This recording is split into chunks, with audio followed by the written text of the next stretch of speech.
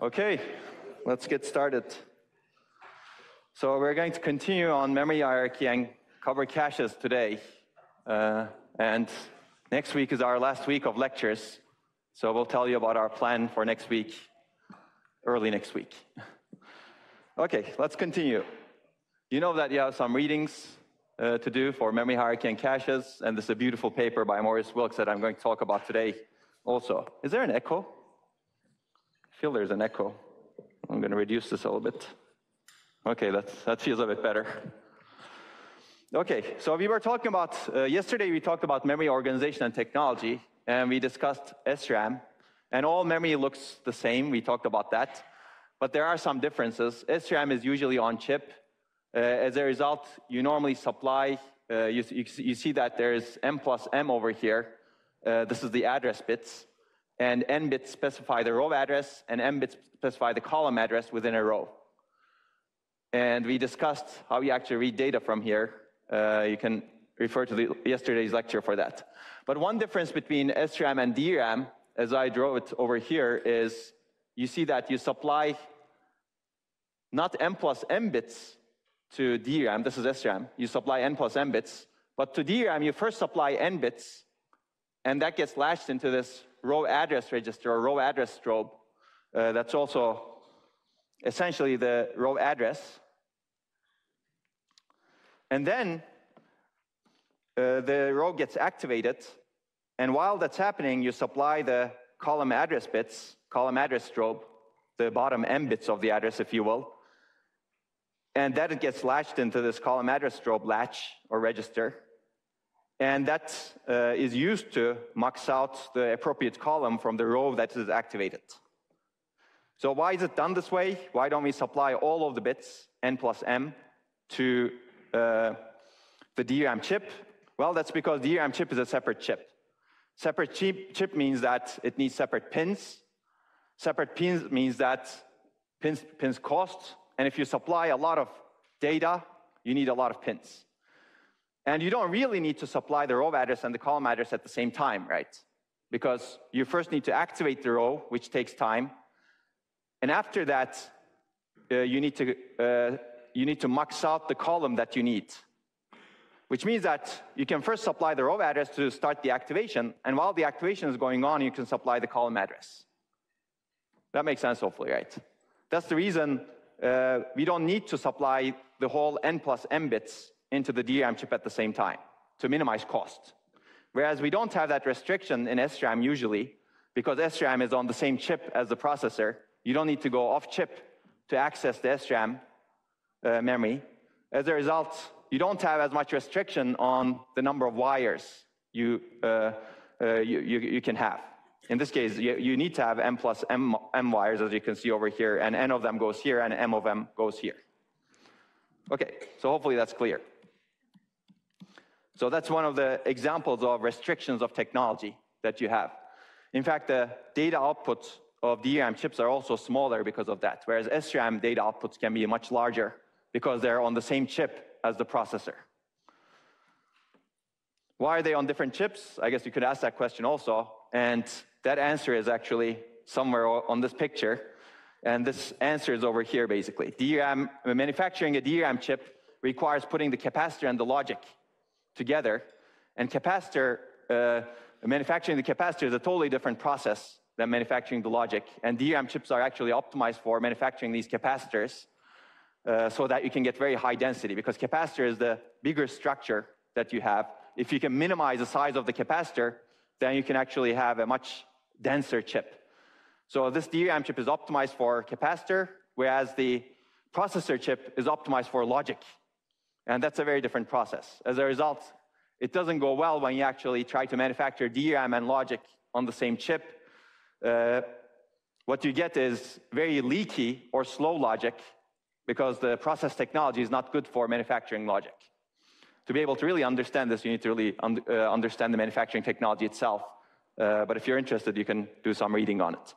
Okay, so basically we covered DRAM and SRAM as two major technologies.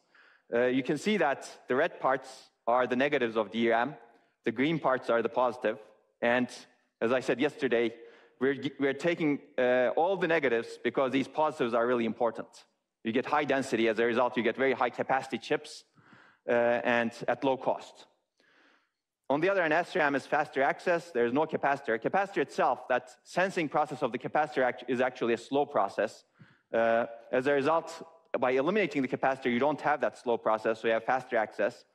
No need for refresh, again, because you don't have the capacitor. And manufacturing is compatible with the logic process, again, because you don't have the capacitor in SRAM. This is purely logic-based, transistor-based memory. But as a result of this, you get lower density and higher cost. So we have a clear trade-off between different memory technologies. And as a result, we have memory hierarchies that are built up. And this is one example of a memory hierarchy, as you can see. This doesn't even show some of the caches, but we have, this is AMD Barcelona. It's a chip that was modern as of 2006 or so. But a lot of the chips look like this today. You have a bunch of cores, you have caches, you have some other caches that are shared. And inside the cores, you have actually L1 caches. So this picture is instructive because I don't put the L1 caches separate. The L1 cache is really usually considered as part of the core. More outer level caches are not considered as part of the core in general. So as you go outer and outer, farther away from the core, the caches can be more, the design of the caches can be more relaxed from the constraints of the design of the core. And we will make this clear in a little bit because the caches that you have in the core need to supply data very quickly into the pipeline, ideally in one cycle, so that the pipeline doesn't need to stall, right? Whereas these other caches are there to feed the L1 cache as much as possible. They're not there to directly supply data into the pipeline. Okay, but this is a hierarchy, as you can see. There's L1 over here. Well, there are registers over here, L2, L3, and then the DRAM interface, and then the DRAM banks. Okay, so ideal memory. We talked about this yesterday. We want everything ideal, ideally, which means that we want zero access time as much as possible, infinite capacity, zero cost, and infinite bandwidth, such that we can support multiple accesses in parallel. And we saw some methods of getting close to infinite bandwidth, right, by banking, right, so that we can get some level of throughput that we want, or multi-porting, having multiple ports to the same bank that enabled us to do multiple accesses in the same cycle. All of those enabled us to have higher bandwidth than a single monolithic array could support. And we discussed this yesterday, and we discussed this a lot when we talked about Cray 1. Now we're going to look at trade-offs somewhere over here. Basically, the problem is, if you want ideal memory like this, these requirements oppose each other. Let's take a look at them. If you want bigger memory, that's slower, for the reasons we've discussed, right? You need a large row decoder, you need a longer row, and you need longer bit lines. And that makes everything slower. And faster is also more expensive at the same time. So it's hard to get zero cost, infinite capacity, and zero latency at the same time. And higher bandwidth is also more expensive. All banking, multi-porting, replicating the different memories, that leads to a higher cost. So bigger, we said that it takes longer to determine the location. Clearly, that's a problem, and that makes it slow. Faster depends on the memory technology. SRAM versus DRAM versus disk versus tape. As you go from left to right over here, you become slower, and you become less expensive. So slow is less expensive in terms of technology. But if you want to be faster, you need to pay the money for it and pay the cost for it. And higher bandwidth is more expensive. To support high bandwidth, you need more banks, more ports, or higher frequency to access memory, or some faster technology that can provide you more data per second, right? And that all costs money. So this is one example. This is actually relatively old data over here. I think sample values sampled around 2011, but it doesn't matter. The numbers don't matter necessarily, but the differences matter over here. So if you look over here, a small SRAM is sub-nanosecond access latency. A larger SRAM takes about nanosecond or nanoseconds access latency. DRAM takes 50 nanoseconds or so. Hard disk takes about 10 milliseconds or so. So it's clear. But then your capacity is also increasing over here. And even within the same technology, if you increase the size, your access time increases. So hopefully that's obvious. If you look at the technologies over here in terms of price, SRAM is less than $10 per megabyte, again, circa 2011. You can do the study on your own also today. DRAM is actually, all of these costs are reducing. This is the technology scaling and Moore's law, right? DRAM is less than $1 per megabyte. Hard disk is less than $1 per gigabyte. And if you looked back in 1960s, the numbers would be much different, but they would be proportionally similar. Okay, so other technologies also have their place as well. Flash memory is a very mature technology, which is really fascinating, actually, how it works. We just don't have time to talk about it. And in a sense, flash memory is very, very interesting because it is a technology that has really enabled a lot of devices. For example, I believe I have this device today because flash memory technology was mature enough for me to be able to store, 128 gigabytes in this form factor, right? I don't want to carry a hard disk in this thing, right? But flash memory, a solid-state drive technology, enabled this device and other devices that look like this, right? There are other technologies that are also coming up: phase change memory, magnetic memory, resistor memory, memristors. They're also very, very interesting, but we don't really have time to talk about these. All of these are non-volatile technologies like the hard disk. Basically, when you turn the power off, they don't lose data. Whereas SRAM and DRAM, they're volatile technologies. When you turn the power off, they lose data, right? And these non-volatile technologies are non-volatile because of the nature of the materials that make up the storage device. Right? But of course, these technologies are usually slower, although some of these technologies are getting close to the latencies of DRAM, which means that it may be possible to have large non-volatile memory that's very similar to DRAM in terms of its characteristics. Now, if that happens, then it may be very interesting, right? Okay, that's all. That's where I leave this over here. Okay, my point is, why do we want, what is the purpose of the slide? Bigger is slower, faster is more expensive, but we want both fast and large. We're greedy, right? We want to get the best of all worlds. The problem is we cannot achieve both with a single level of memory. Hopefully that's clear. And the idea of a memory hierarchy is very simple. If you cannot achieve both with a single level of memory, why don't you have multiple levels of memory or storage, which get progressively bigger and slower and maybe turn into different technologies as the levels become farther from the processor or pipeline.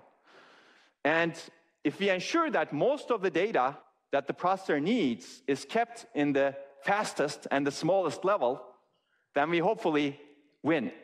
Because most of the time when we access the data is in the first level that's really fast. It may be small, but that's okay. As long as we find the data over there, that's good. Sometimes the data is not there, so we need to go to the next level. It takes slower, but maybe that's okay. And even less frequently, the data is not in the next level, and we need to go to memory, let's say. That takes even slower, but as long as we don't do it very often, maybe we get a good performance trade-off, right? Performance cost trade-off. That's the idea of a memory hierarchy, essentially. And this is one example. Basically, you have fast but small, big or large but slow, and ideally, you want to access, get your data request to be satisfied from here. Assume that processor is sitting somewhere over here. So you want to move what you use or what you need over here, and you want to back up what you don't use in this big but slow memory. And if you have good locality of reference, which we will talk about, this memory that is hierarchical appears as fast and as large as this one over here. Or as fast as this one and as large as this one. That's the idea, basically. You want to give the illusion that your memory is as fast as this small memory, but as large as this large memory. And clearly, there's nothing that prevents us from putting more levels over here. You can progressively do things like this. And these could become different technologies. This could be SRAM, for example. This could be DRAM. And maybe there's some room for some other technology over here. But in today's world, it's more like most of these are SRAM. There's also an embedded DRAM technology, which we didn't talk about, which is a DRAM technology that's relatively compatible with logic, but it's much, much more costly than DRAM. It's a little bit less costly than SRAM. So it fits somewhere over here. It's used in some big processors, like IBM's processors use large embedded DRAM caches.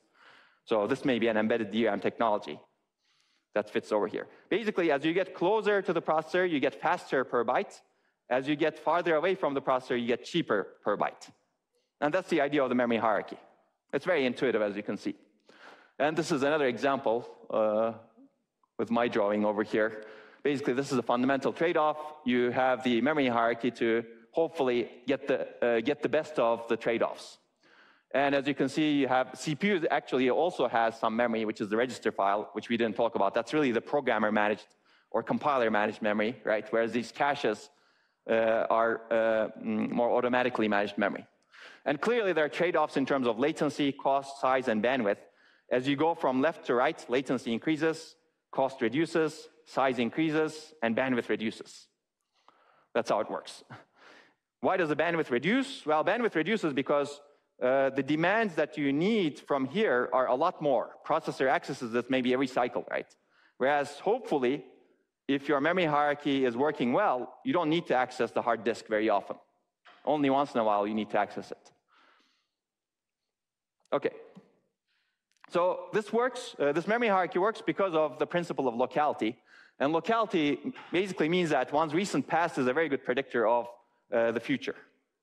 And this works in real human life as well. It's not just in processors. Then there are two types of locality, and we're going to exploit both types of locality in our caching algorithms. So temporal locality says basically if you just did something, it's very likely that you will do the same thing soon. So if you just are listening to me, it's very likely that a minute from later, you're going to listen to me also. If you're not listening to me and if you're sleeping, it's very likely that in a minute later, you're going to be sleeping also, right? That's the temporal locality in actions, right? Another example, since you're here today, there's a good chance you will be here again and again regularly, right? Thursday and Fridays.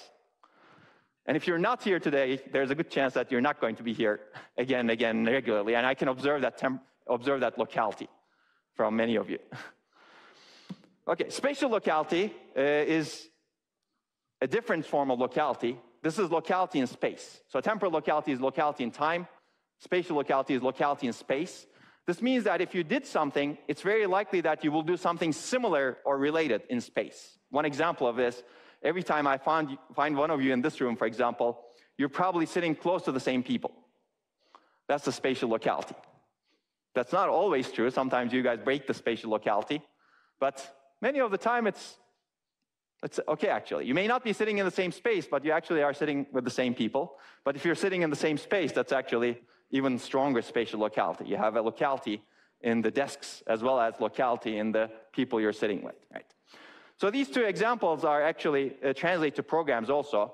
Basically, a typical program has a lot of locality in memory references. And the main reason is typical programs are usually composed of loops, and loops operate on similar data.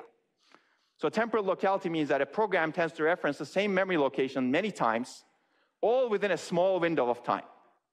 If you access this memory location, you're going to access it again because, who knows, you're going to add that location, for example, to many different numbers at the same time, right? Spatial locality means, or temporal locality, another example of temporal locality is in instructions, right? If you're accessing instructions in a looping manner, you're going to fetch the same instruction again and again and again and again over time because you're looping through the same instructions, right? Instructions actually exhibit a lot of temporal locality. Data also exhibits a lot of temporal locality. Spatial locality is basically a program tends to reference a cluster of memory locations at the same time. Cluster of memory locations that are around each other with similar memory addresses. Right? And I just give you an example from instructions, right? If you have a loop that you're iterating over, essentially what you're doing is sequential access. You're accessing PC, PC plus 4, PC plus 8, PC plus 12, PC plus 16, ... And they are sequential, which means that they're spatially close in the address space. As a result, you have that spatial locality, right? If you're accessing an array, and the array is laid out from address 0 to address m, for example, in a consecutive manner, you have spatial locality in the accesses of that array because you're accessing consecutive addresses. So it's very powerful. And I already said this, I think. Most notable examples are instruction memory references and array data structure references. Okay, so these locality types are clearly different, right? Temporal locality doesn't imply anything about spatial locality. You're touching the same word. You may not be touching anything around it, but you're touching that word over and over and over and over again. That's temporal. Spatial doesn't imply anything about temporal locality. You're touching this word. You may not be touching that word again, but you're touching the next word around it or the previous word around it. So these are actually really orthogonal locality concepts, and we're going to use different ideas in the cache to take advantage of this, of both temporal and spatial locality.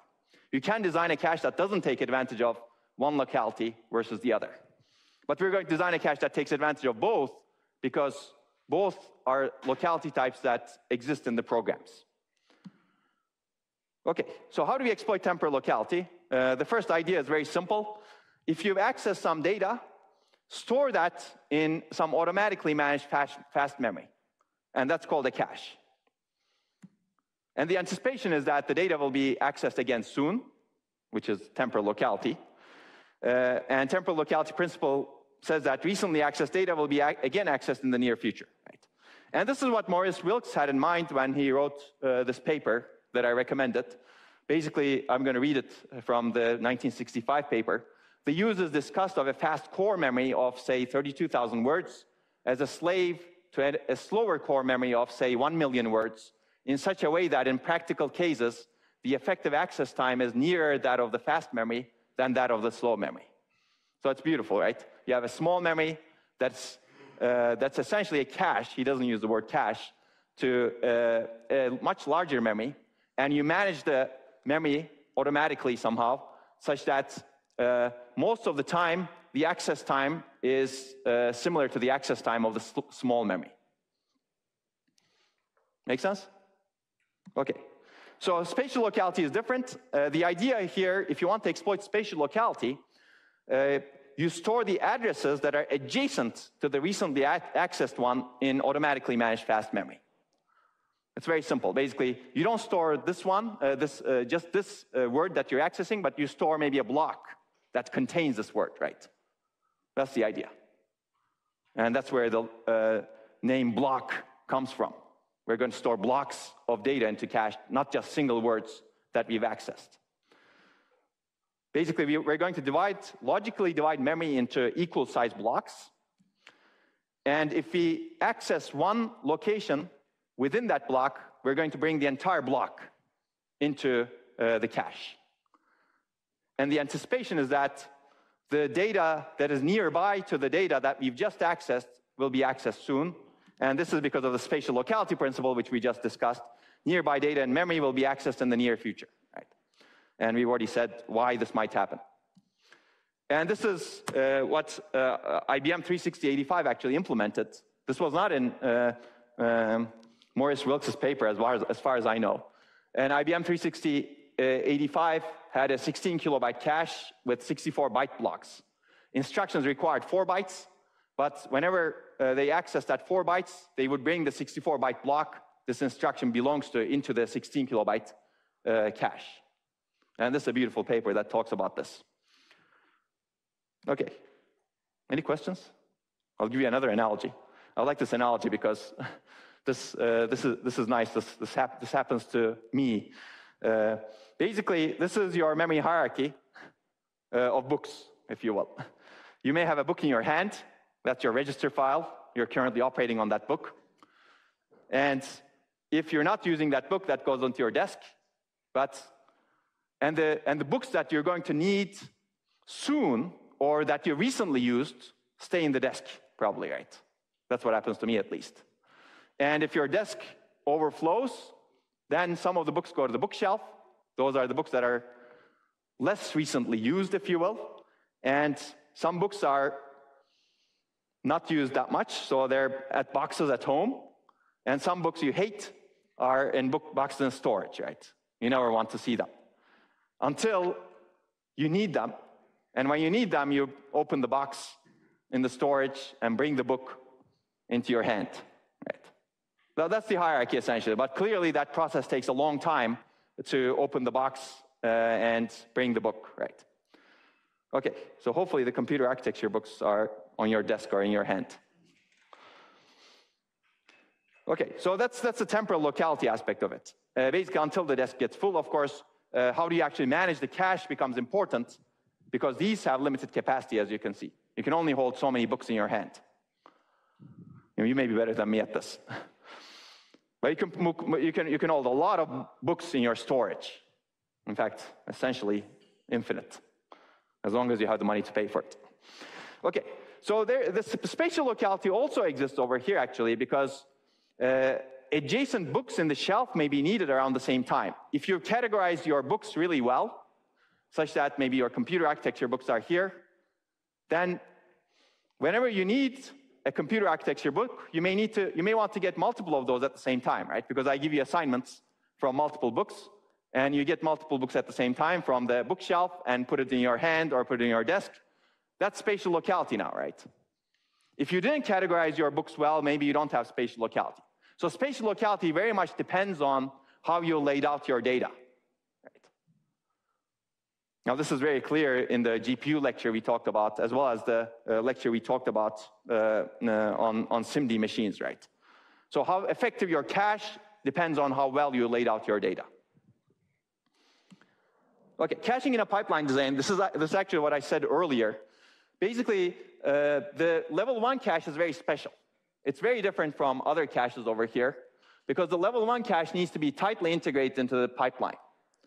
Ideally, you want to access it in one cycle so that instructions that are dependent on the load value that's to be loaded from the cache do not stall. Right?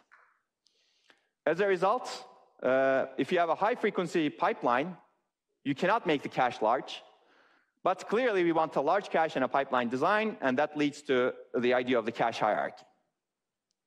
So the requirements of this level 1 cache are dictated very much by the design of the pipeline. You don't want to make it too large, because that will require multiple cycles or many cycles to access. In fact, today's processors' caches already require a few cycles to access, but you don't want to make it too large such that it's too long to access.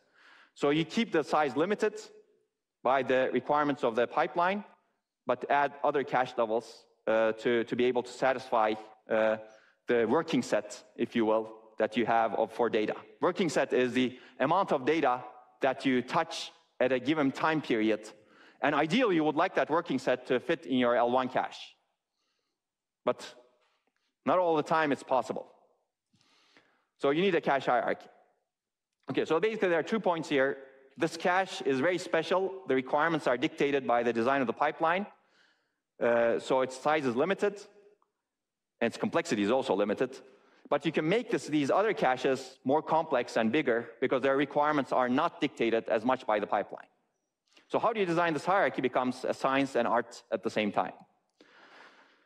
Let's talk about how do you manage this cache hierarchy or caches in general. There are 2 ways of managing them, clearly. One is manual. Programmer manages the data movement across the levels. Programmer basically says, please move the data from main memory to cache. Please move the data from L2 cache to L1 cache. Now, you don't normally do that when you program, and that's usually not the case. But this is essentially one way of doing it. The other way of doing it is automatic. Hardware manages the data movement across the levels transparently to the programmer. Clearly, we have a trade-off again, the programmer-microarchitect trade-off.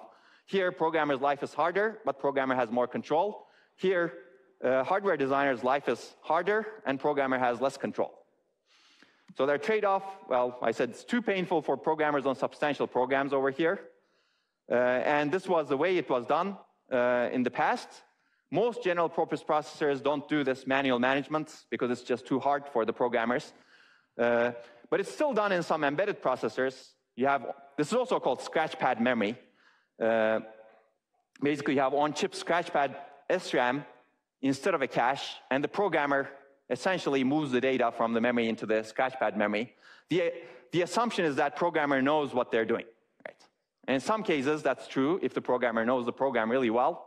And if they're programming an embedded system that's designing a very specific task, they have to be expert programmers, maybe an anti-lock brake system, for example.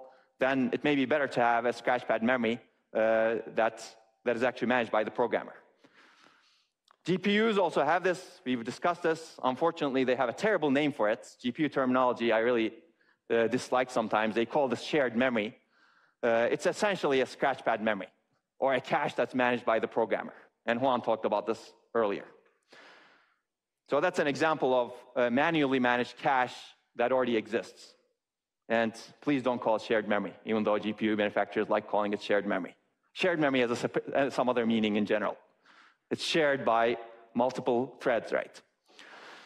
Okay, automatic management, this is the predominant way of actually designing cache and general purpose processors. And the big plus is programmer's life is a lot easier in this case. The average programmer doesn't need to know about it. Basically, you don't need to know how big the cache is and how it works to write a correct program. But if you really want to optimize your program, if you really want to have a fast program, you'd better know about how big your cache is. Because you don't want to, and how big your cache is as well as what kind of algorithms are used to actually move data into the cache by the hardware. If you know those, you can change your program, change your access patterns, change the working set of your program such that most of the time, the data that you're working on is in the L1 cache. And change your data organization, right? Such that you're really making use of these blocks that are brought into the cache. So knowing all of that information that you really are not, do not need to know, normally enables you to write much faster programs. And a lot of compilers actually, compilers are essentially programmers, if you think about it. There are some programmers that write compilers. If you want to have an optimizing compiler, you need to know the cache size and the cache management policies, cache block size, cache associativity, all of those cache parameters that we're going to talk about to be able to make the program fast. Okay, so this automatic management in memory hierarchy was what Maurice Wilks had in mind, actually. This is the paper that I recommended. As you can see over here, we already said that, by a slave memory is essentially the cache, I mean one which automatically accumulates to itself words that come from a slower main memory and keeps them available for subsequent use without it being necessary for the penalty of main memory access to be incurred again. So basically, the keyword over here is automatically. So that was the idea that Maurice Wilks had when he designed his cache. This is not the first cache paper, interestingly. This is actually a really interesting debate. I'm not sure if many people care about the debate, but people who care about history care about this debate at least. There are other cache papers. This last one is actually a really beautiful paper that talks about caching. But there are also other cache papers. This talks about caching at a more of an operating system level. But this talks about a real hardware design cache over here. Okay, if you're interested, you can take a look at it. I just like going to the original source of the designs. And if you find an older cache paper, please let me know. Okay, so this is what a modern memory hierarchy looks like. We've actually covered a lot of it over here by now. But register file is part of the memory hierarchy. It's small, it's manual, compiler managed, or programmer managed. And then you have the L1 cache over here. And then you have the L2 cache, L3 cache, main memory, and essentially disk. So this part is automatically managed by the hardware. This part is managed by the programmer in a general purpose processor. And this part is managed by the virtual memory subsystem, which we will hopefully get to cover. That's what demand paging means. Basically, transparently to the programmer, if you run out of physical memory, somebody manages the data between the physical memory and the disk, such that the programmer doesn't have to manage the main memory themselves, because that life is harder that way. So clearly, a lot of the design decisions that are made over here are to make programmers' life easier. Right? All of this is automatically managed by the hardware over here and by the hardware in the system in this boundary. And this is automatically managed by the compiler in general. But if you really want to write fast programs, you'd better know what's going on over here. In fact, knowing all of this is much more important to write fast programs today than knowing what's happening inside the pipeline, probably. And you've seen this actually in the GPU lectures, right? A lot of the optimizations were actually memory optimizations that you discussed. Okay, so how do you actually analyze the latency of this? And I say latency over here, not necessarily performance, but latency is easier to analyze than overall performance, because overall performance depends on the parallelism that you have as well. But let's look at the latency of this. So if you have a given memory hierarchy level I, it has some intrinsic access time of Ti, let's say, small Ti. But the perceived access time of that level of cache, large Ti, is longer than this intrinsic small Ti. So small Ti is the access latency of this cache itself, whereas large Ti is the perceived access latency to that level. Okay, so let's take a look at that. When you're looking for a given address in a cache level, there's a chance that the access that you're doing to the cache is going to hit. This is called a hit rate. So whenever you access the cache and the cache says, oh, I have the data, here it is, that's called a hit, cache hit. In this case, you have a fraction that's called the hit rate. It could be 99%. That sounds good, right? 99% of your references hit in the cache. And those hits experience an access time of the small ti. That's the latency of that level itself, that cache itself. But if you miss, then you have some miss rate, a fraction of the accesses miss.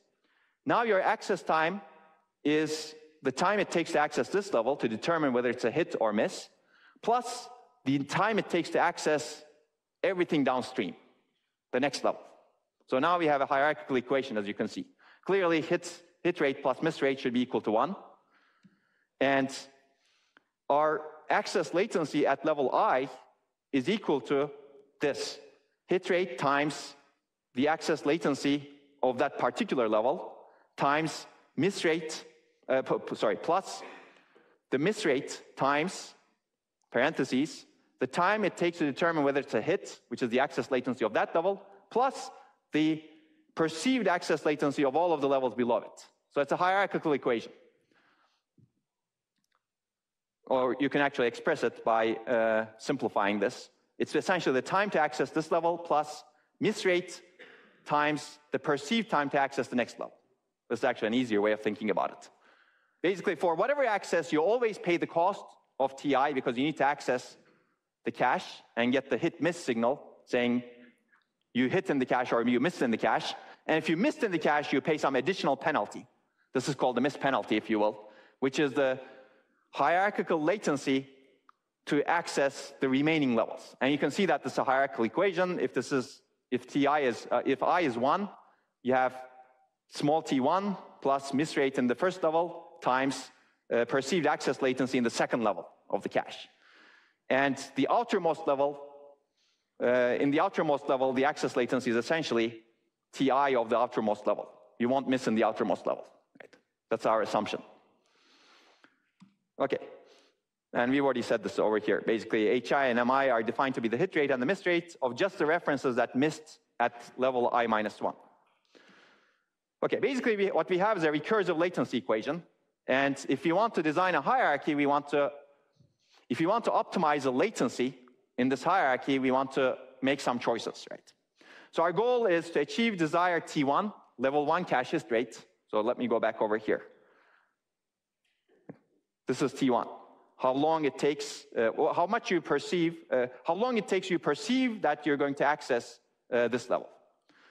And you have a small t1 over here, and then you have a miss rate over here.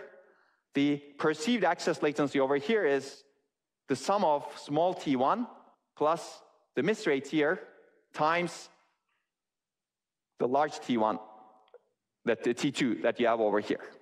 That's the idea. So that's why it's hierarchical. And then you can compute the same thing over here, right? The T2 is equal to the access latency of small t2 plus miss rate from the T2, from L2, times the perceived access latency, large T3 over here. And, okay, let me go back over here, sorry. Assume that everything hits in main memory. For now, we can assume that. Then the access latency that you get over here is essentially T of main memory latency. So you don't have a recursive equation after this point because we assume that everything hits in main memory. That's not always true, right? But we're not going to cover that today. So, okay, ideally, you want the perceived access latency to be the same as the access latency of the cache itself at that level, right? Which means that ideally, you don't want to miss in the cache. Ideally, large T1 should be equal to small t1. But clearly, that's not possible. You're going to miss in the cache. If you're going to miss in the cache, you'd better try to keep the miss rate low at that level. And if you miss, you also want to keep the perceived access latency in the next level low. So how do you do that? There's a trade-off. That's the unfortunate part over here. It's not easy to optimize. If you want to keep the miss rate low, you want to increase capacity. Now that lowers the miss rate, but it increases the access latency, right, in the next level. So these go against each other, as you can see.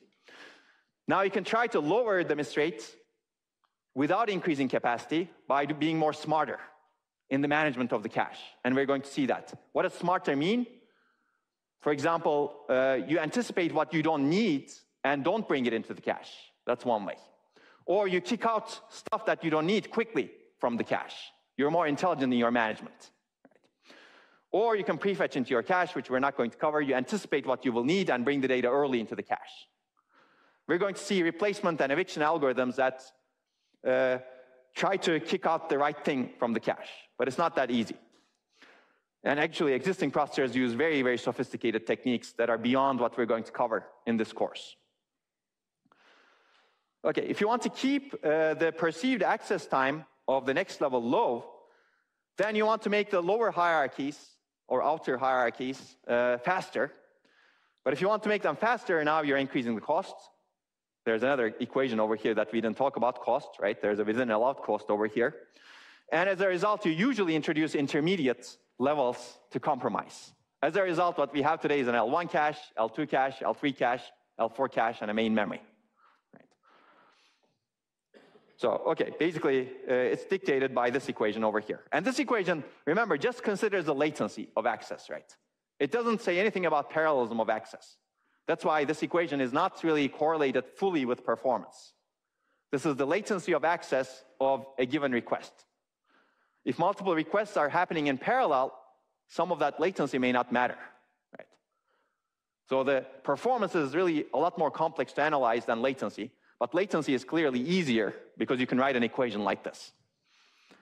Okay, so let me give you an example from real life. This is Intel Pentium 4. This is circa 1999, 2000, right? And it's 3.6 gigahertz. These are some of the parameters that they used in their caches. L1 data cache, capacity is 16 kilobytes.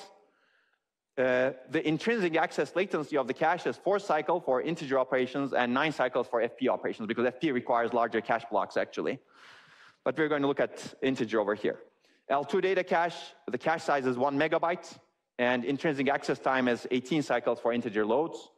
Main memory, let's assume that it's about 50 nanoseconds, which is really an unrealistic assumption, actually, on average, because main memory is usually much slower, but 180 cycles. That's our assumption.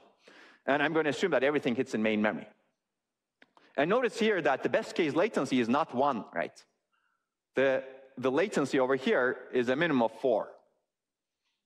So it takes 4 cycles to get the data from the L1 cache, because this is a very high frequency design, especially at the time. We're talking about 2001 or so here.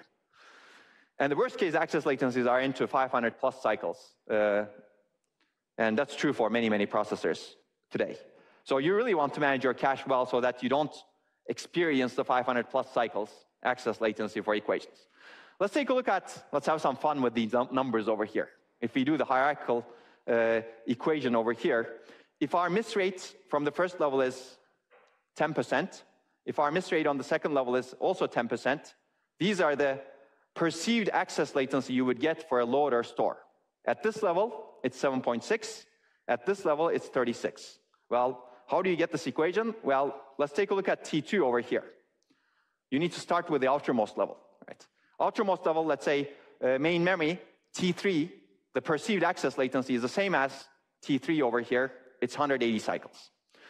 Now, this level, T2, large T2, the perceived access latency is equal to hit latency, or intrinsic latency, which is 18, plus miss rate, 0.1, times outer level perceived access latency, large T3. So it's 18 plus 0.1 times 180, which is 18 plus 18, it's 36.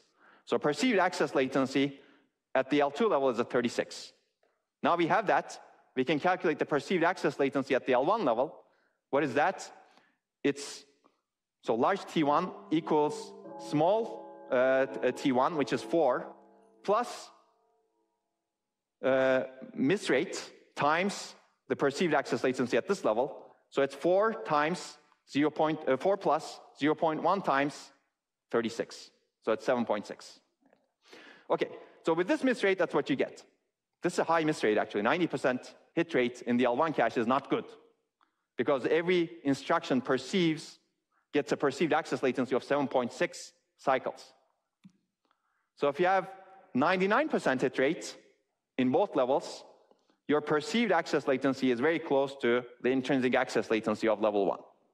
That's good, right? And you don't really fully care about what's here. Now, if your hit rate is 95% or miss rate is 5% over here, you quickly go up to 5-cycle perceived access latency, which is not good. So you can see that a very small difference in the miss rate, going from 0.01 to 0.05, actually increases your time to access the cache hierarchy by a lot. Or, but here you need to ensure that your miss rate in the second level is 99%. You can get a similar number for the perceived access latency at level 1 if your numbers look like this. So if your miss rate at the first level is 99%, miss rate is 1%, and if your miss rate in the second level is 50%. So this gives you, this intuitively gives you something, right? Because the miss rate at the second level applies to accesses that miss in the first level. The miss rate over here doesn't really matter as much, right? As long as your hit rate over here is large, or miss rate at the first level is small. So your small cache, the management of your small cache matters a lot. And if you manage your first level cache really well, then maybe you don't need to manage your second level cache as well. But this is hard to do, of course. So people usually need to manage all levels really well. But the moral of the story over here is that if your first level cache is doing well, your second level cache doesn't need to be doing well. And if your first level cache is not doing slightly well, your second level cache better do really well. That's the idea. And it's a complex optimization problem because you can always add levels, right? Okay, this is a good place to stop and take a 10-minute break, and then we'll talk about how the cache is actually designed. Okay, let's continue. Now we're going to look into the cache basics and operation. Actually, we've covered a lot of basics, but now we're going to become more structural and look at how a cache is designed underneath, essentially. So I already said what the cache is, but caches are actually much more general than processor design, right? Caches exist everywhere because the principle of locality holds, as you've seen in human life as well, right? For example, we have web caches today. If you actually access the website, your browser caches your data in memory somewhere or even in hard disk, depending on where it caches the data, because the anticipation is that you're going to access that web page again, right? And then they load the cached web page, right? They actually do prefetching. Whenever you access a web page, they might prefetch some of the links, some of the website earlier, and they may put it into the memory, right? So the principles are actually very similar in the larger system design as well, not just in the processors. Even though a lot of the concepts were first developed within the context of computer architecture, the processor design. Essentially, a cache is any structure that memoizes or remembers frequently or recently used results, depending on your policy, to avoid repeating the long latency operations required to reproduce the results or load the results from scratch. That's a mouthful of a general cache definition. And they exist everywhere. So most commonly in the processor design context, it refers to an automatically managed memory structure based on SRAM, as we've discussed. And the idea is to memoize or remember in SRAM the most frequently or recently accessed DRAM memory locations to avoid repeatedly paying for the DRAM access latency. That's the idea. And I keep saying most frequently or recently because this really depends on the policy of what data you bring into the cache and what data do you keep into the cache. So there are many, many design choices, some of which we're going to examine, some of which we don't have time to examine. So the basics, basically, I've already described what a block is, but to more formally define a block, this is also called a line. The terminology is different. I think IBM terminology calls it a line, other terminology calls it a block, but that's fine, block or line. This is the unit of storage in the cache. Memory is logically divided into blocks, or cache blocks that map to locations in the cache. And a block it could be the size of a word, it could be a much bigger size. For example, in today's caches, 64-byte blocks are very common. A lot of the Intel processors have 64-byte blocks. But that's not the only block size, it could be 256-byte blocks. Clearly, if you want to capture larger spatial locality, you want your block size to be larger also. Right? So on a reference, you get a hit or miss on an access to the cache. There are two outcomes. One is a hit. If the block address that you're querying the cache with is in the cache, then you take the data instead of accessing memory. If it's a miss, then you bring the block into the cache. Now, where do you bring the block into the cache? You normally go to the next cache level. It may or may not be in that cache level, and then go to the next cache level, and then go to the next cache level. Clearly, where does a block get placed also is a design choice. Of course, when you miss, if you need to bring data into the cache, you may have to kick something else out to do it, right? If in this location, you're searching for this block, and you look in this location, the block is supposed to be in this location. If it's not in that location, but if there's some other block in that location, and if you want to bring the block that you're accessing into that location, you need to kick out that block that is already in that location because you have limited space. This is called replacement, replacing the block that is already in the cache. There are many important cache design decisions. Some of them are like this: placement, where and how to place or find a block in the cache. We're going to look at examples of placement. This depends on how do you index into the cache and how do you search the cache. And in hardware, you want to be simple, so we're going to look at very simple structures. In a web cache, you may be much less simple, right? Replacement, what data to remove to make room in the cache if you don't have room in that particular place where you're supposed to store the block that you're trying to bring. This is also called eviction, replacement.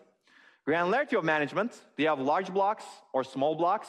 Or do you have what is called sub-blocks? We're going to hopefully see sub-blocks if we have time. What is the right granularity? Usually the granularity is fixed in processor caches because it's a lot easier to manage fixed size blocks. But if you look at a web cache, a software cache, your granularity doesn't need to be fixed. Sometimes you load 1 megabyte of data, sometimes you load 5 bytes of data, right? But that's very hard to do in hardware. It's a lot easier to deal with fixed granularity blocks in hardware. That's why I say 64-byte blocks, right? I don't say sometimes 16-byte blocks, sometimes 1 megabyte blocks. That's a lot harder to manage in hardware. Write policy, what do you do about the writes? We're going to hopefully talk about that. Instructions and data, do we treat them separately? And some things that do not fit here, some of you asked earlier, if you have a multi-level cache hierarchy, what do you do? When you bring the data, do you actually bring the data to all of the cache levels, or do you bring the data into the topmost cache level, L1 cache level, and to none of the other cache levels?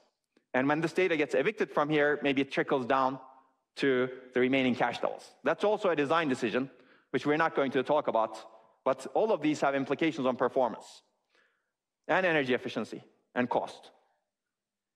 Okay, so let's take a look at the abstract view of the cache. Essentially, we have an address. We supply this address. I'll call this a block address. And we index the cache. And cache consists of two components: tag store and a data store. Data store essentially stores the memory blocks. If the memory block exists in the cache, you're going to get the data out from here. And then you can choose a piece of the block, right? Depending on which byte you're accessing in the block. Now, tag store answers the question, is this address in the cache? So this is really the data structure that you need to query. Address gets indexed into the tag store, and you take a tag store entry, and that tag store entry says, oh, this is valid, and you have a tag match.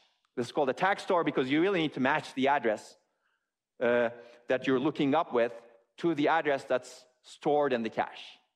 That's the idea. And there's also some bookkeeping information that you have to do replacement and eviction, ... We will see that. And the tag store's answer is whether you hit or miss in the cache. Normally, you access these in parallel, especially in the L1 cache. You basically send the address to the tag store, index it, get a tag, do the tag comparison, and this tag comparison results in a hit or miss. And while that's happening, you also index the data store and get the data block that is at that index of the address. We will see that index. You get the data, and if this is a hit, the data is correct, you can trust it. If this is a miss, you discard the data, because that data that you actually accessed in the data store is not something that you need. So the key, the latency is really here in the tag store. You get a hit latency, and the hit latency is used to get the data well, not get the data, select the right data that you've actually taken out of the data store. Okay? So clearly, this is a design choice, right? I said you access the tag store and data store in parallel. If you're always missing in the cache, that's not a good idea, right? Because you're accessing the data store in a very useless way. So what happens in L1 caches in most modern processors, you access the tag store and the data store in parallel because you're likely to hit in the cache. And if you hit in the cache, you want to get the data right away. You don't want to do this serially. After you hit in the cache, you don't want to start an access to the data store, because if you do that, you increase your latency. You pay the tag store latency plus the data store access latency. It's much better to do it in parallel. But if you're at the L3 level, L4 level, let's say your miss rate is 50%, and usually that's the case actually, then, and these tag stores and data stores are huge at that level, because you may have a 32 megabyte cache. In that case, most processors actually implement a serial tag store and data store access, which means that they first check the tag store, and only if it's a hit, they access the data store. Why? Because this is bad for latency, clearly, because now you're serializing the tag and data access latency, but this is good for energy efficiency.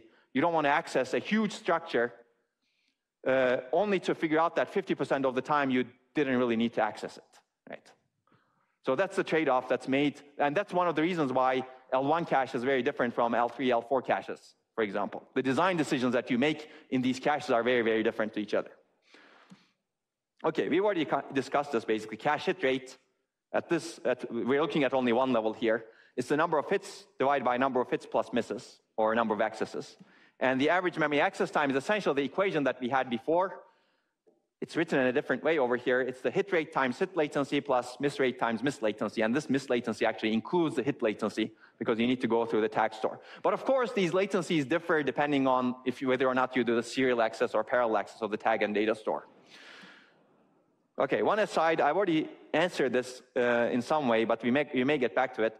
The key question is, average memory access time is used to design a memory hierarchy in general, but is reducing it always beneficial for performance? And the answer is no, because this only takes into account access time, latency, right? As I said before, there are a lot of other things that is going on in the machine, parallelism, for example, that affects your performance. You may actually be missing in the cache, but then, and the latency that you have for this request may be 500 cycles, because you missed all levels, and the latency that you have for this next request is also 500 cycles, because you missed all levels, but they're served in parallel in different banks in main memory, which means that you don't really have 500 plus 500 cycle latency. You really have 500 plus a change latency, because most of the service time of these two requests that are in main memory are in parallel, because you have banking, right? So, okay, you should always be careful, basically. Average memory access time is a good first order indicator of how your latency behaves, but not necessarily your performance. Okay, let's go through a basic hardware cache design. Basically, we will start with a basic hardware cache design, and then we'll examine, hopefully, as time permits, a multitude of ideas to make it better. And if you want to examine many, many more ideas, that's the master's level computer architecture course. So basically, as I said, memory is logically divided into fixed size blocks. That's what I'm going to assume. And each block maps to a location in the cache. And it's determined by the index bits in the address. So you have an address for each block, and some of the bits in the address are called the index bits. That's what you use to index into the tag store and the data store. So you use these index bits to index into the tag and data stores. I'm going to show you a picture in a little bit. So this is one example, basically. This is an 8-bit address. There's something called byte in block that consists of 3 bits, assuming this is byte addressable. This means that actually, by just looking at this address, you can tell how many bytes there are in your block, right? It's 2 to the 3. You have 8 bytes in a block. And by just looking at this, you also tell how many indices there are. There are 8 possible indices that you have in the cache. And this is your tag. We're going to see what happens with the tag in a little bit. So in order to access the cache, you use the index to index a location in the cache, one of 0 through 7, one of 8. And then you check whether the tag stored in that location matches the tag that you have in the address. If the tag stored in that location matches the tag you have in that address, then essentially you have a cache hit. Because you've indexed that location, the tag is stored there, it's the same as the tag that you're trying to access for this block, then you have a hit. Make sense? We'll see an example of it more. Yeah, I've already said this basically. To do the cache access, you index into the tag and data stores with the index bits in the address, with these bits. Check the valid bit. I didn't say that, but you need to have a valid bit also, because that basically tells you whether you've actually put something valid into your cache. And sometimes you may want to invalidate the location, which we're not going to get into right now. But initially, everything in the cache is invalid because you didn't put anything into your cache. As you start putting things into your cache, you set the valid bit and set the tag bits for that particular block at a particular index. You check the valid bit in the tag store, and if the valid bit says, I'm valid, you compare the tag bits in the address with the stored tag in the tag store. You basically compare this part of the address with the stored tag in the tag store. We're going to give an example. So if a block is in the cache, which means that it's a cache hit, then the stored tag should be valid and match the tag of the block, which means that you've already brought that block into the cache.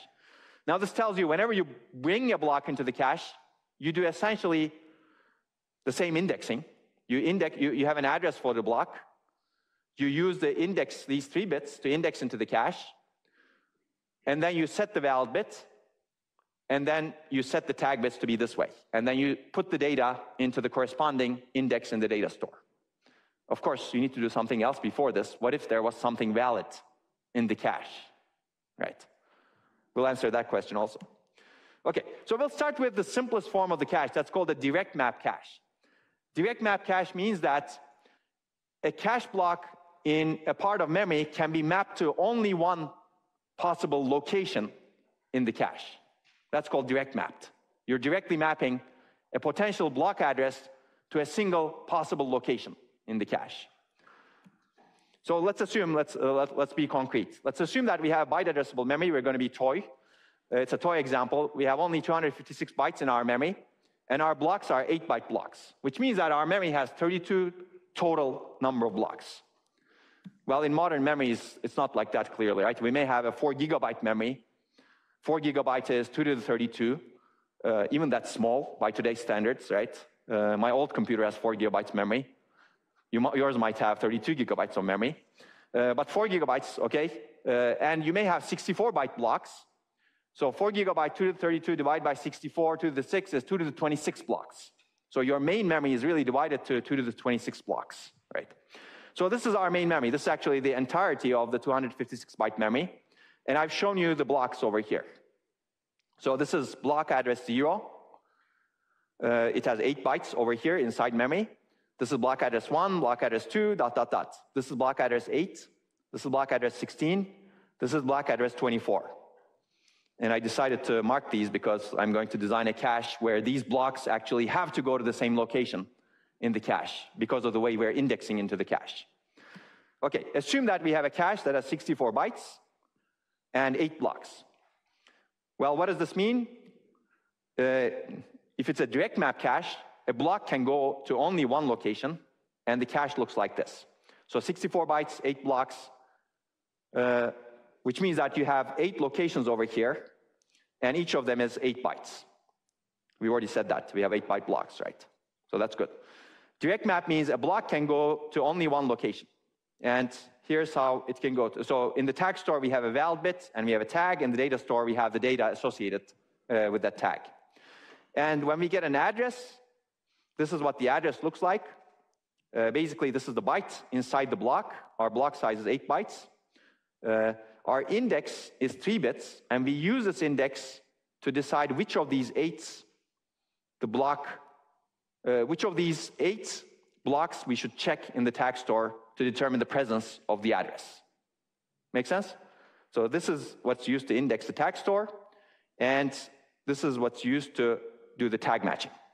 So if you look over here, I've highlighted these blocks that have the same index.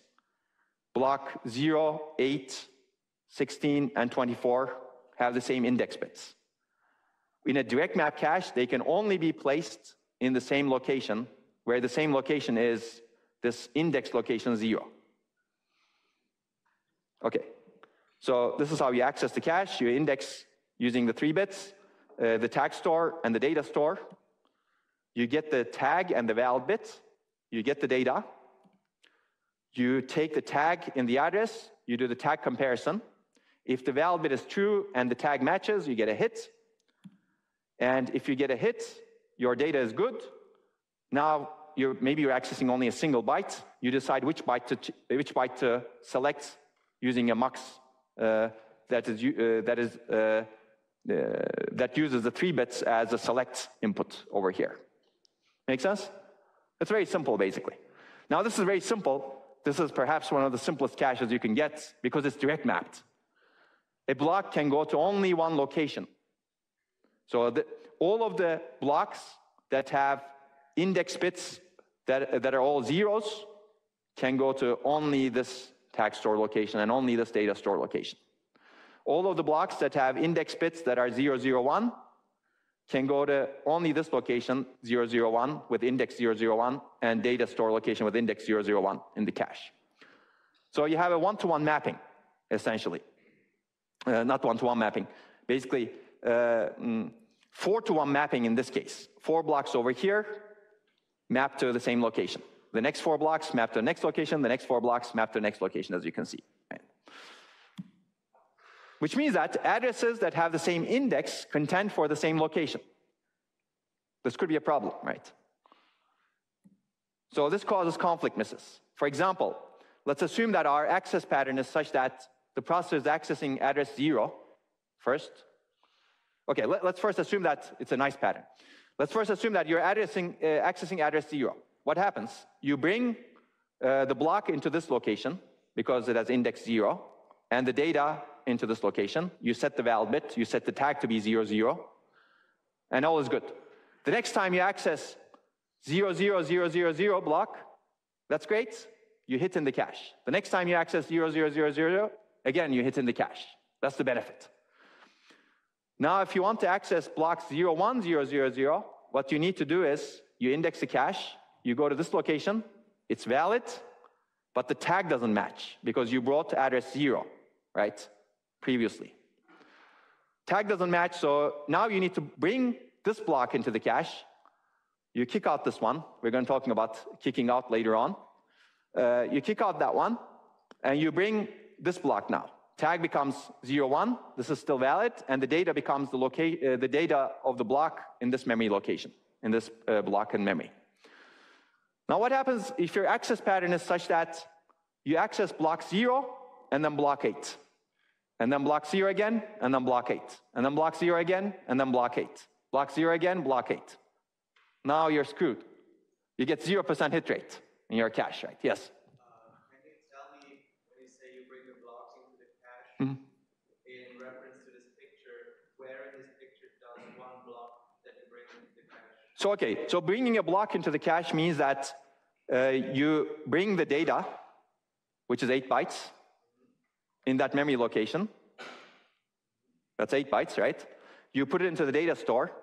You set the val bit in the associated index of that block address, and you set the tag over here in the tag store. So you need to store the data that's associated with the block. You do that in the data store. You do that in the data store. And in the tag store, you store the tag associated with the block in the index associated with the block. And index is 0 through 7 over here. This is 0, this is 1, this is 2, this is 3, dot, dot, dot.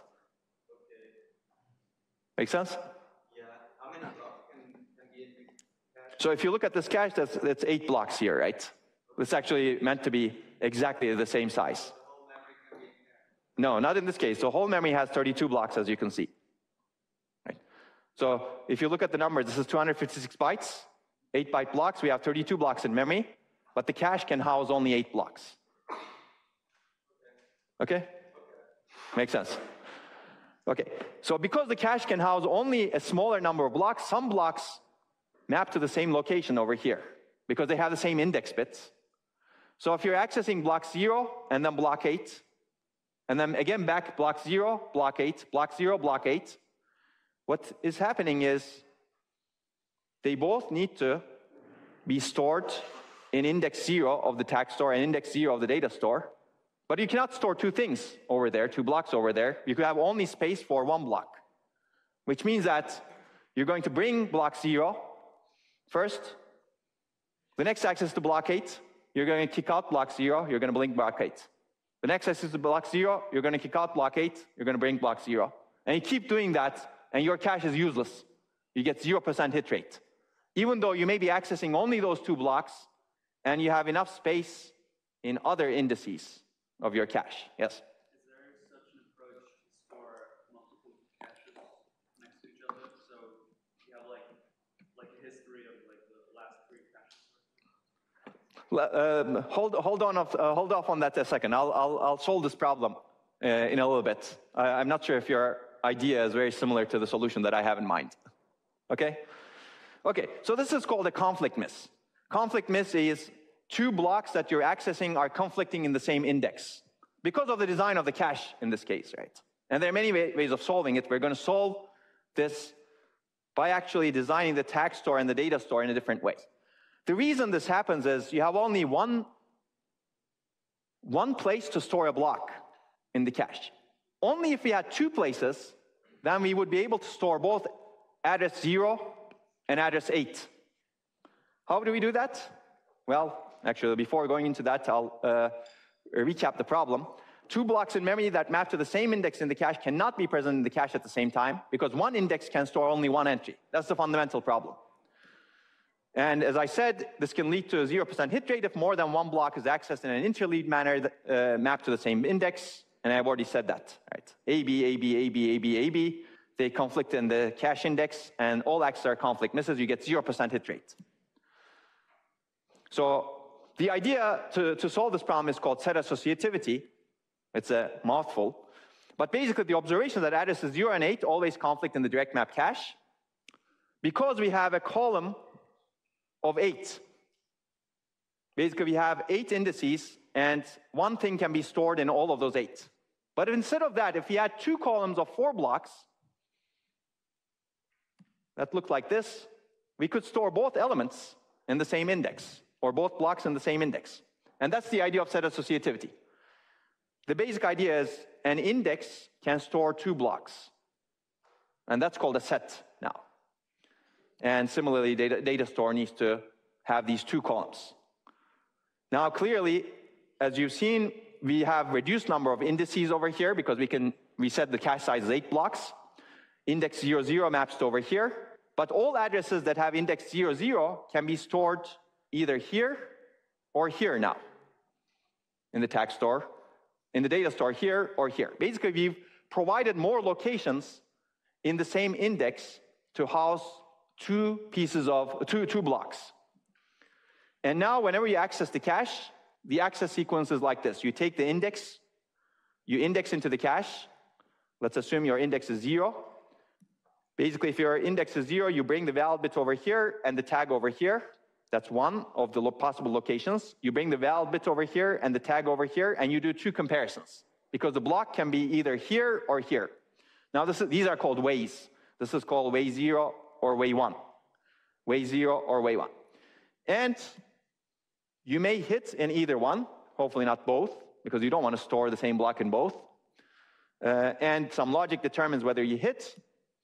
And if you hit in this way, you should get the data from this way in the data store. If you hit in this way of the tag store, you should get the data from this way in the data store.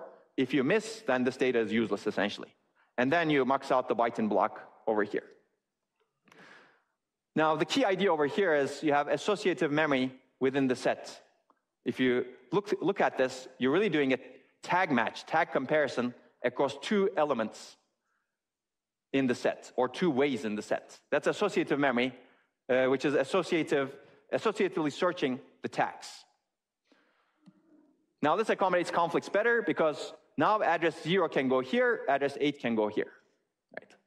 If your access pattern is such that 08080808, you will have both of them in the cache. The downside is now you're more complex, you're slower access because you've added these additional tag comparators. That increases your access latency through this logic path, and you have a larger tag store as well. Right. So we're going to, we've reduced, hopefully, these conflict misses, but we're paying a penalty. Now you can say the same question. Oh, what if I had A, B, C, D, or A, B, C mapping to the same index? I can store only 2 blocks in the same index, but I keep repeatedly accessing ABC, ABC, ABC, ABC, the same problem. And how do you solve that problem? Well, instead of having 2 columns of 4 blocks, have 4 columns of 2 blocks. So this one is called a 2-way associative cache. If you want to increase it to be higher, you get a 4-way associative cache. Basically, the idea is this is a tag store. This is index 0 and index 1. Now only 1 bit determines the index in the address. And likelihood of conflict misses are even lower. Now you can accommodate A, B, C, D, and the access patterns like A, B, C, D, A, B, C, D, A, B, C, D, A, B, C, D, which is good. But the complexity of the logic now has increased. You have more tag comparators, larger tag stores, and wider muxes, as you can see over here. Now, if you take it to the extreme in the cache design that we have, you get full associativity.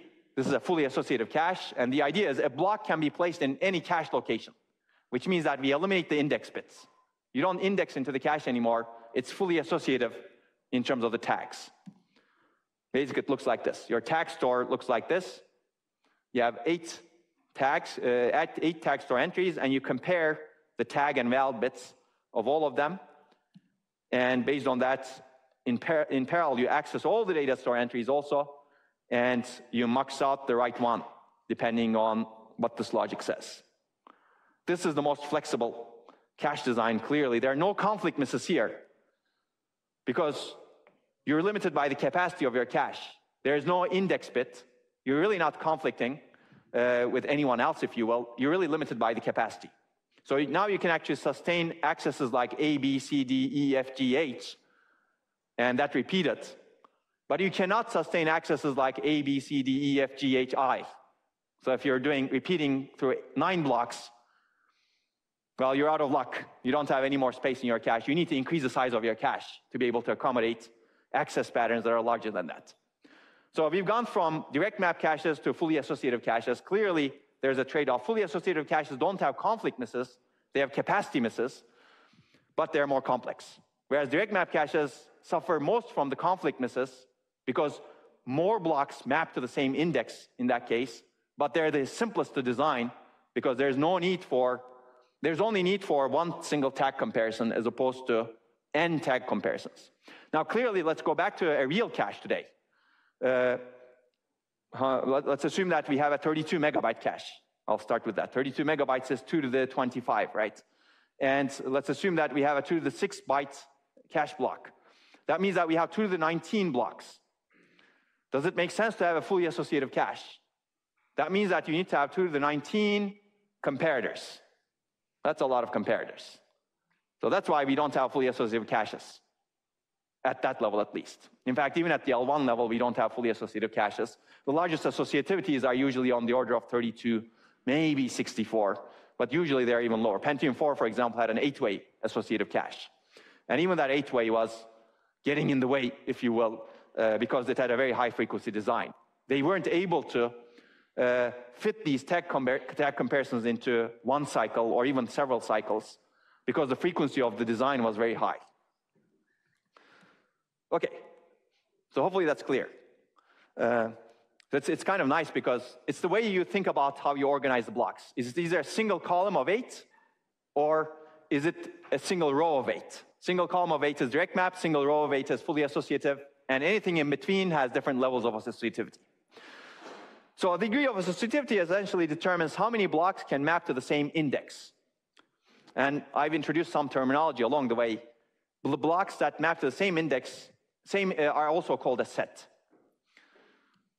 If you have higher associativity, usually you get a higher hit rate in your cache, but you increase the latency of your cache access. Remember that equation?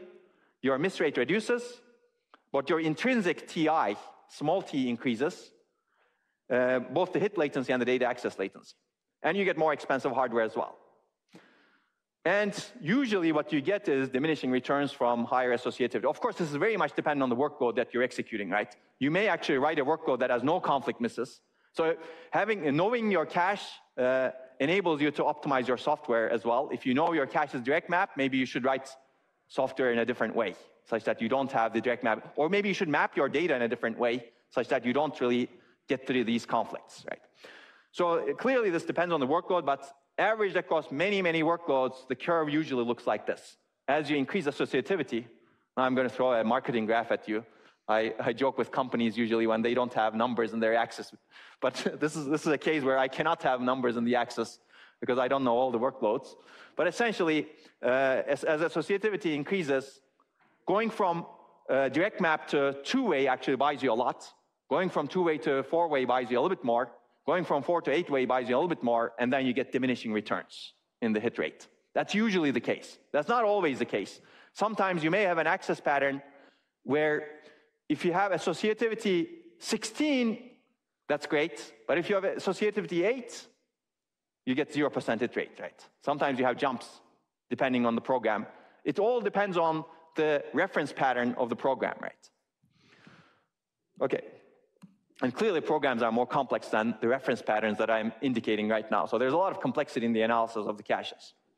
So let's talk about some issues in set associative caches. I'd like to think about each block in a set having a priority. How important is this block in a set? Now we're going to talk about a single block in a set. Yeah, how important is it to keep the block in the cache? Or you can think of this as an indication of how likely is this block going to be referenced earliest in the future. Ideally, the block that you're going to reference first into the future should have the highest priority, right? Which means that you should not kick it out. You should do as much as possible to keep it in the cache. Okay? This is assuming, again, latency is the most important thing. Key issue is how do you determine or adjust the block priorities? So we're going to add some bookkeeping information to the tag store now. There are three key decisions you need to make in a set, actually. One is, well, insertion, promotion, and eviction, replacement. Insertion means what happens to the priorities when you put a block into the set. How do you change the priorities? Where do you insert the incoming block? Whether or not to insert the block. We didn't even talk about this, but sometimes the processors bypass caches, which means that they decide not to insert the block into the cache because they may predict that this block is not going to be used in the future. Promotion means what happens to priorities on a cache hit.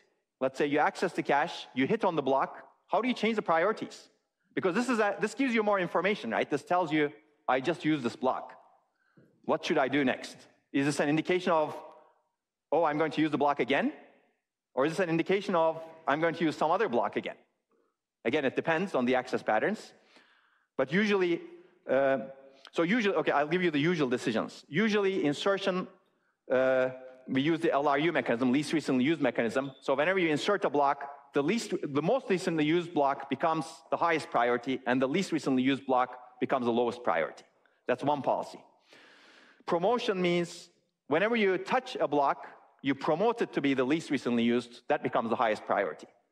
And you change the priorities of everything else such that you maintain an order of recency of use. Of course, now this is complex, right? Okay, whether and how to change the block priority, but you clearly have a choice of whether also. And eviction and replacement, what happens to priorities on a cache miss? Which block do you evict, and how do you adjust the priorities? Because if you have a set associative cache, let's say you have two blocks to evict, A or B, and now you're bringing in C. Which one do you evict, A or B? If you have a least recently used policy that says that you should keep the block that is you should evict the block that's least recently used. So you need to keep track of the recency of use. That's one policy. Okay. So let's talk about that. Which block in the set to replace on a cache miss? Well, if you have an invalid block, that's probably a good idea. You just write the data over there, which means that you're really not evicting anything. You're just putting the data into a location that happened to be invalid for whatever reason. Right? So that's a good idea. That way you don't evict anything, right? But if all blocks are valid in the set, you consult what is called a replacement policy. And people have developed many, many replacement policies over the course of, I don't know, 50, 60 years almost. And caching is a very hot topic. Clearly, it's important. But it could be random, for example. You randomly pick one of the blocks in the set. It's very simple, right? And it turns out this performs not so bad. Or you can use policies like first in, first out, least recently used, what I just discussed. A lot of the caches initially started implementing least recently used or approximations of it, because the prediction is that if you, again, this is based on the temporal locality principle, right? If you use something recently, you're going to use it again. If you have not used something recently, you're not going to use it for a really long time. So least recently used policy makes sense from that perspective. In practice, it's not always the best. So people also implement not most recently used. That's also based on the temporal locality principle, but maybe it doesn't maintain the strict ordering between all of the blocks in the set. Least frequently used, people actually looked at how to potentially implement frequency, but this requires counting, right? What is the frequency of use of different cache blocks? So you can see that these may be not so easy to implement. So I'll give you some ideas over here without going into detail, but cost is another thing that may be important to take into account, especially in modern caches, because some cache block, if you evict it from this level of cache, maybe you can access it easily from memory, because it may be in the local memory of this node, of this processor. But some other cache block, it may actually need to be brought, I don't know, from the local memory of some other processor. So it takes much longer to fetch. So taking that into account in the replacement policy may be important. That's one example of why memory access may have different costs. There are other examples which we're not going to go into. So people actually have developed hybrid replacement policies, just like hybrid branch predictors, right? You have different algorithms to manage to do the replacement, and you pick the best one that you think is going to do well. Let's talk about optimal replacement policy in a little bit. Okay, LRU, basically the idea is to evict the least recently accessed block. The problem is you need to keep track of access ordering of blocks if you want to do this perfectly. Okay, the question is, if you have a two-way set associative cache, what do you need to implement LRU perfectly? How many bits do you need to store in the tag store to tell you which way houses the least recently used block? One, exactly. It's only one per tag store entry. If it's 0, the least recently used block is in way 0. If it's 1, the least recently used block is in way 1. That's it. It's simple. What about a four-way associative cache? How many bits do you need to store in the tag store to implement LRU perfectly? Now this is harder, I guess. Any guesses? Yes? 2. 2 where?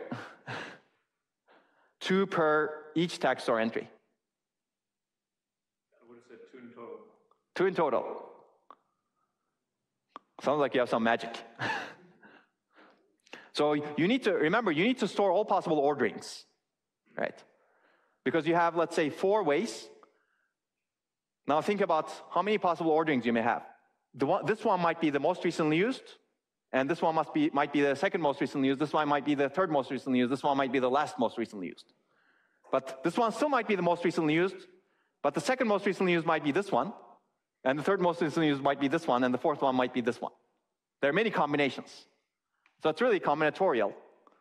And the answer is,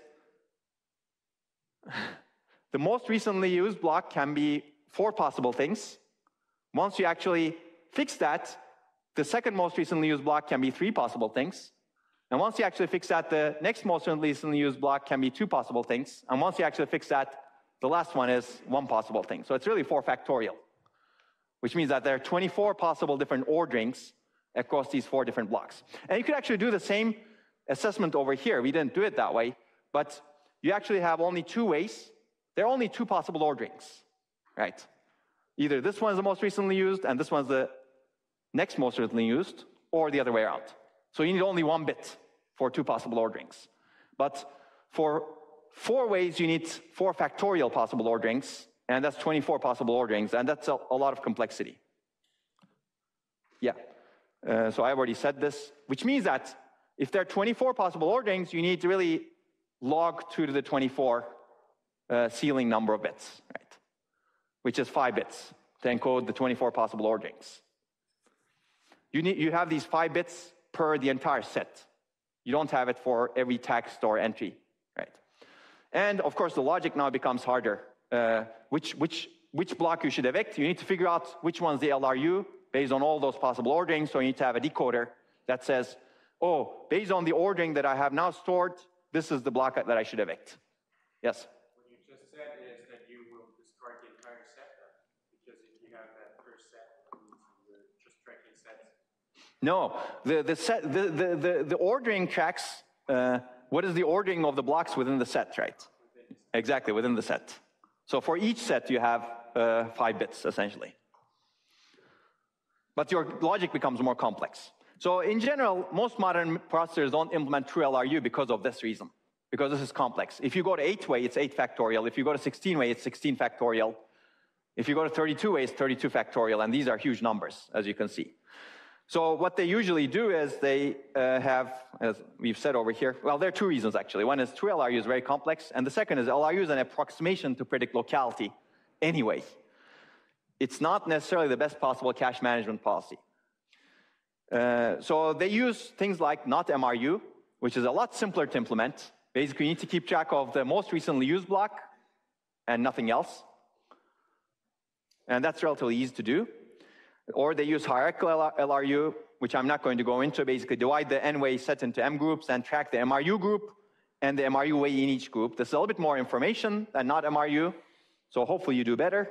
But it's not as much information as perfect ordering, LRU ordering. Or they use something like victim, next victim replacement. They only keep track of the victim and the next victim. Most recently used and next most recently used, basically.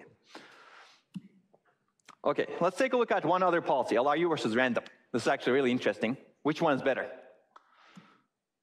So let's assume you have a 4-way cache. You have cyclic references to A, B, C, D, E. They all map to the same set.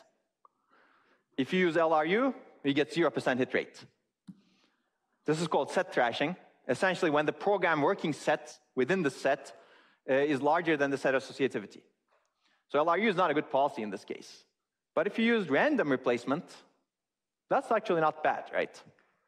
It's better when this thrashing occurs. In fact, if this is all you're doing, A, B, C, D, E, A, B, C, D, A, B, C, D, E, you want to say, oh, I'm going to keep a random 4 of these in the cache, and I'm not going to do any eviction anymore. That way you get 80% hit rate, right? So that's a much better policy than LRU. This shows you that LRU is not necessarily a good policy. It all depends on your access pattern. So in practice, it depends on the workload, of course, and it turns out the average hit rate of LRU and random are similar, because there are many of these workloads that do these set thrashing, that exhibit the set thrashing behavior. And if you want to get the best of both worlds, you really want a hybrid of LRU and random, in fact. And how do you choose between the two? I'm not going to go into detail, but you can read this paper that we have written some time ago. Let's talk about the optimal replacement policy, and we'll be done hopefully right after that. This was introduced by Belady a long time ago. And the idea I've already given you, actually. The idea is to replace a block that is going to be referenced furthest into the future by the program. This makes sense, right? If you know this, of course. So how do you know this? Clearly, this requires magic. And we don't have this magic. This requires prediction into the future, or perfect prediction into the future. Well, how do you implement this? You cannot implement this. Is this optimal for minimizing miss rate? The answer should be yes. Is this optimal for minimizing execution time? The answer should be no. So the moral of the story over here is miss rate is a good indicator of execution time, but it's not the only thing that affects execution time, right? Remember the latencies? Miss latency, hit latency. So this doesn't take into account cache miss latency or cost. And that actually varies from block to block.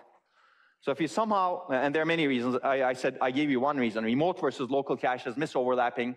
These are interesting reasons. Basically, the cost of refetching a block is not the same across the blocks. If they were the same, then this may be optimal. And there was no overlapping. But we have overlapping also, as we've discussed.